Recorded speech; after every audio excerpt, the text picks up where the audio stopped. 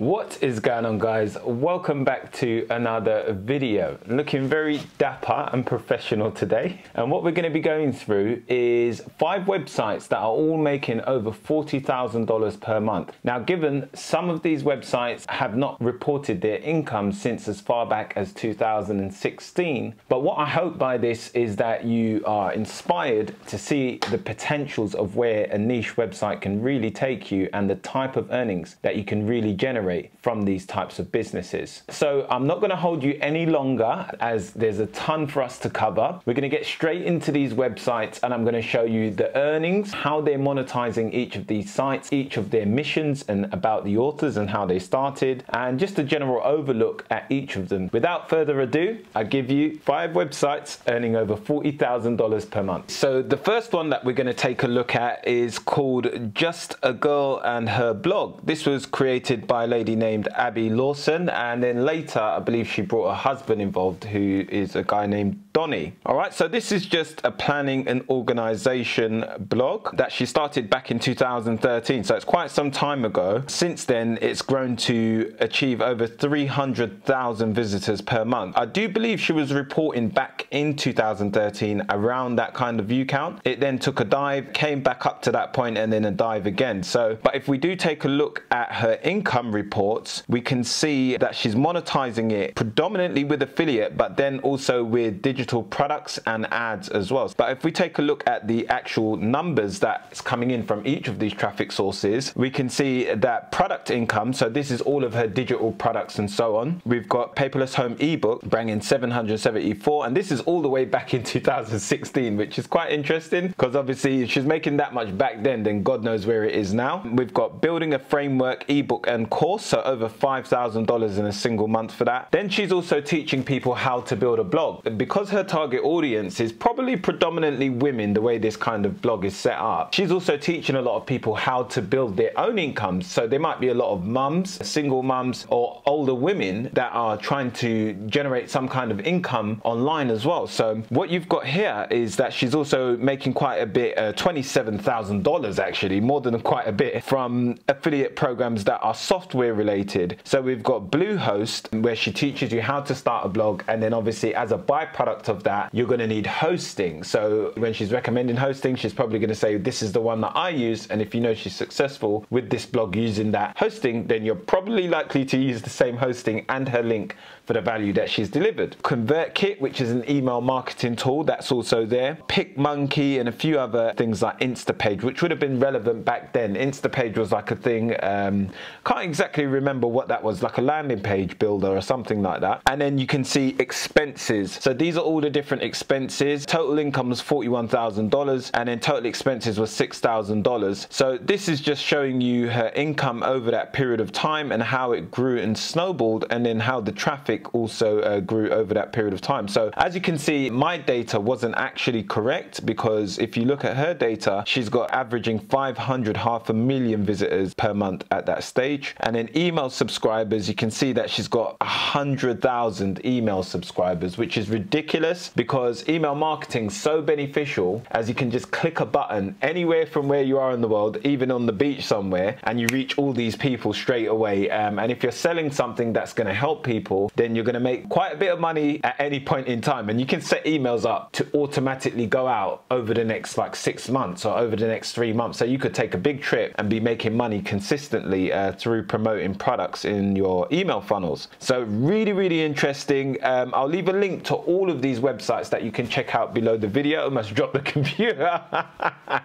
Check out any of these websites just below the video. I'll leave a link to all of them, specifically to the income report, so you can check that out. So this is the next one, which is called Show Me the Yummy. So this is quite an interesting one. It's ran by, again, another couple, I believe Trevor and Jennifer. They started this blog all the way back in 2014, so it's quite old. We're talking 7 years, almost six 6-7 years. It's averaging about 800,000 visitors according to what I'm looking at. So it's averaging around 600,000 visitors according to this tool SimilarWeb. As you can see, lately I've been putting on a few pounds, so I love my food, as you can tell, and I love this website.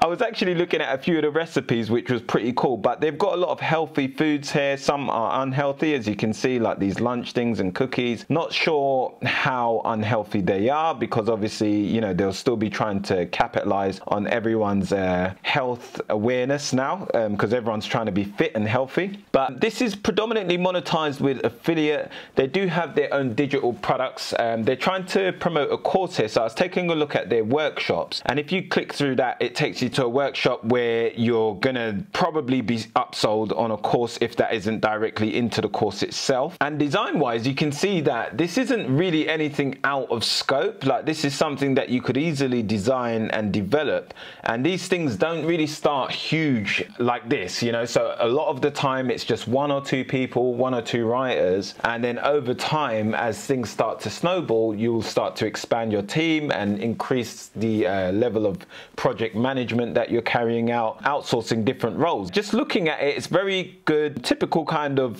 food website, nothing unusual here. They're carrying a lot of recipes, and then they've got a schema within the reviews as well. So these reviews here, what happens is when you search these kind of recipes on Google, like say for example, we was to search this. So as you can see, you're able to see these things here. So what that is schema. So that allows bloggers like me and you to display these fancy tables that have reviews on them that are left by our own readers anyway, but it looks more appealing when someone sees it, and more professional and trustworthy when it's displayed in this way, you know. So you can start to gain a lot of traffic from ranking with schema without even being in the #1 position. So some of these blogs you might find as far back as page 2, but they're showing up in here because they've optimized for schema. So the ones who have not generated that within their sites, which it looks like all of them have in this top 10 results here, they would potentially lose that opportunity of showing up in position 0, which is ideally where you want to be as a recipe blog, most importantly. All right, so if we take a look at their income report, we can see that in December 2016, when was the last time they reported their income, they were making $46,000 per month on average, with an RPM of $65.78. And what that is revenue per milli, per thousand. And then we've also got 704,000 visitors per month on average. So when I was taking a look, it looks like they're still like roughly around that kind of average all these years later. And what I do find is that sometimes, you know, if you're going to grow a really big website, you're probably going to hit plateaus and things like that. So depending on if you expand into, you know, a wider kind of industry. So what I would imagine is that because they're focused specifically still on recipes and food, they may obviously have hit that cap where they're averaging and just managing that traffic at that level. So they've got a DR62, and what that is the domain rating, if we take a look at that, and they've got quite a lot of referring domains to them. So it's 25,000 in total, and I'm sure if we was to take a look at that, they'd have some high authority links coming into their site. Also, let's take a look and see their social media. So these guys have also got a YouTube channel and an Instagram. So they've got 15,000 subscribers on YouTube, and let's have a look at how long ago they started this YouTube channel.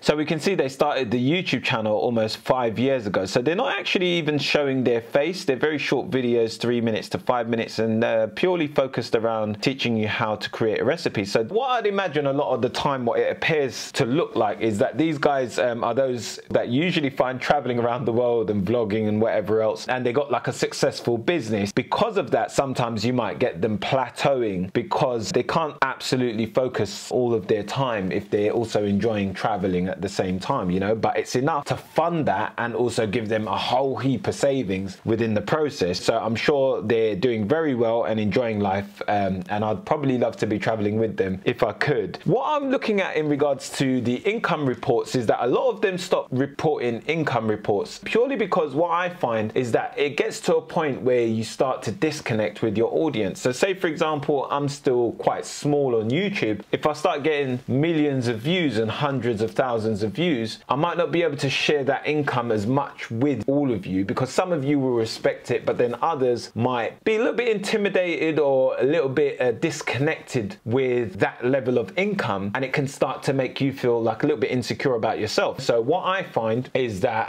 a lot of them, they will share their income up until a certain point, but when it starts to blow out of proportion and it's unrealistic in regards to your audience, because you might lose that authenticity and that relatability. I'm not quite sure if that's the reason, but that's my kind of 2 pence on that. All right, so again, I'll leave a link to this awesome blog, nice and simple. As you can see, this is something that you could potentially generate if you're into food, you love food. And it's one of those industries though that is very saturated, so you'd have to be very careful, and I would say be very prepared to build links and be super unique. I think those are going to be your 2 angles in really shining in an industry like this. Maybe potentially doing like physical events or something like that to build yourself up organically. They're collecting leads here, and that doesn't look that appealing, but I'd imagine they got this all over the blog, because maybe they could make this a bit more enticing. But 100,000 email subscribers says that they know what they're doing. Okay, can't really argue with that.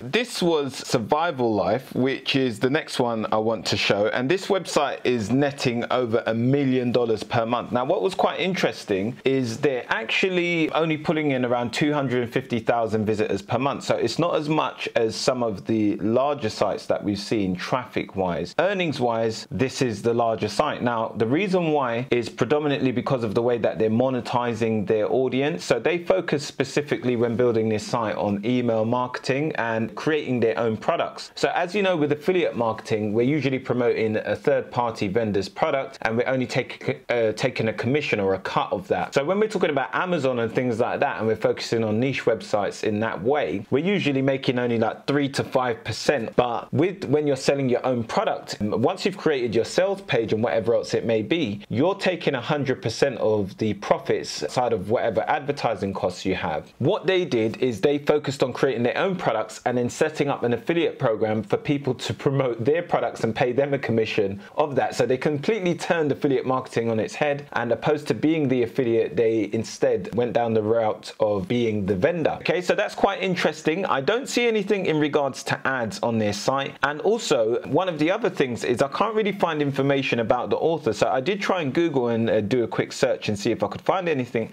but I personally couldn't. Maybe with a bit more time I could. They do have some social media following, so we got 51,000 followers on Instagram. They got a very low engagement rate though. From 51,000 followers, they're only getting like 100 odd clicks on an image. Okay, but it's still good. Any traffic is good traffic coming into their site from Instagram. And then we've got also, they've got a YouTube channel, so they're not really getting a lot of views on that. And personally, I believe that's because they haven't been really heavy and focused on the quality, what they're pushing up, and the consistency, you know. But I don't really think consistency is that important for this type of YouTube channel. I think it's more on the topics that they've actually created content around. If we just take a look, there's a ton of outdoor survival guides, like how to turn a bug bag into a minimalist backpack, 5 primitive cooking methods, so on and so forth. So there's tons of information. I'd imagine it also ventures into like hunting and things like that as well, a lot of outdoor activity, and it's a really useful site. It does look like an authority site. The whole general look is almost like a news website, so that's the way it does come across. Now there's a report from Ryan Deese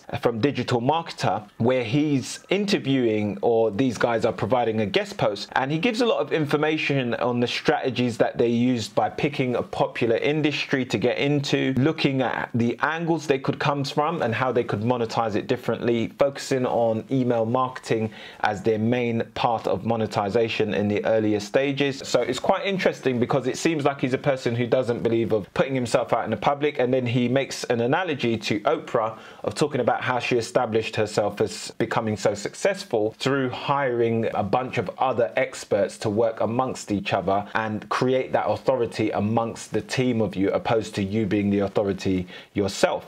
Okay, so it's quite an interesting concept, and there are a few golden nuggets in this. Now this is a little bit dated. I think it's from all the way back in 2016, but as you know, there's still a lot that you can pull out from these kinds of information, and according to my tool, they're pulling in right around what they reported at 250,000 visitors per month. So a very interesting blog. I would encourage you to go check it out if you are potentially considering getting into this type of industry. industry. $1 million per month. Absolutely shocking at the amount that you can make with this type of website in this kind of industry. Now, the next website is called Nerd Fitness, which was created by Steve Kamb in 2007.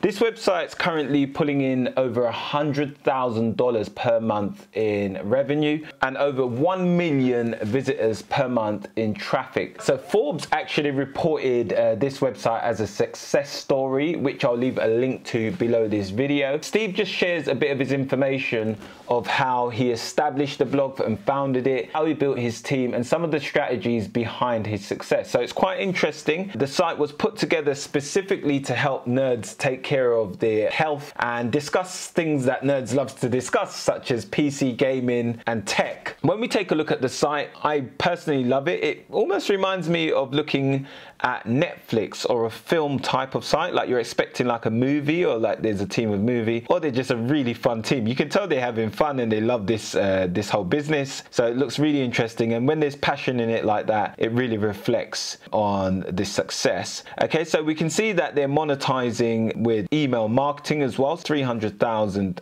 email subscribers plus there, and they're giving away free ebooks, so you opt in to the irresistible offers, and then on the back end they'll probably try and upsell you to their one-on-one coaching or digital products. They sell private coaching, affiliate marketing, and they also run sponsored emails and sponsored posts. Okay, so that means other third-party businesses are actually paying them to promote to their audience. So say for example someone's got something that's health related or something to do with the topics that they cover across the website, then that third party might pay them to go and promote that to their audience of over 1 million visitors or email subscribers across their email list. Now, what I did like about this site is the fact that it still kind of has an old school feel to it. Now, this does make sense for the way that they've created this business. So it almost looks like a kind of site that you could promote a ton of ClickBank products on, and it looks like they're using almost like Generate Press or something. And if we was to take a look at their traffic here, let's have a look what this says, and you can see they're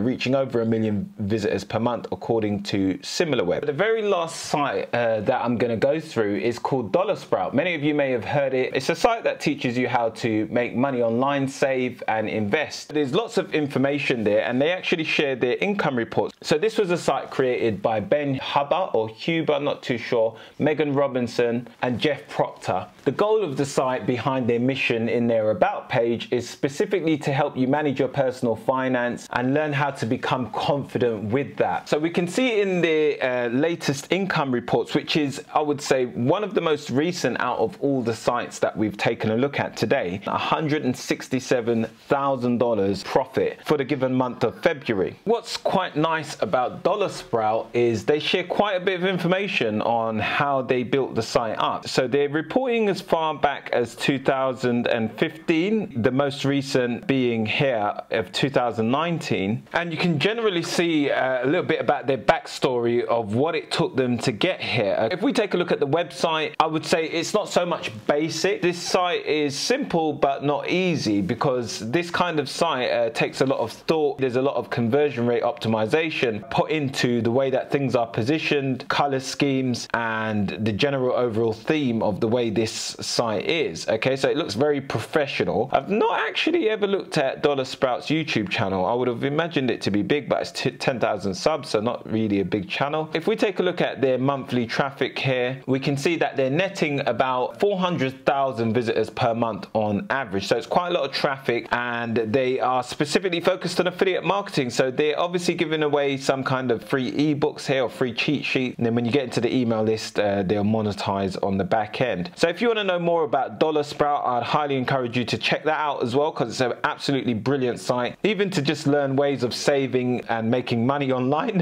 it's also good for that, and it's a free resource. There you have it. That's 5 websites all making over $40,000 per month. Now, given some of them are all the way back in 2016, we actually don't even know where they are currently today. A lot of these websites, as I said, I do believe feel that there's a disconnect in relatability, which is why they stopped reporting these income reports. However, if you do take a quick Google, there's tons of directories that share a bunch of income reports from successful sites. Even if they're earning as small as $1,000, $2,000, $5,000, I'm sure that would change your life if that's coming in every 30 days. And if you do want to learn SEO yourself, then I would also encourage you to go check out my free cheat sheets or any of the courses that I'm recommending below, because they are great resources that have helped me to make money online. All right, so thank you for watching. I'll see you in the next one. Peace.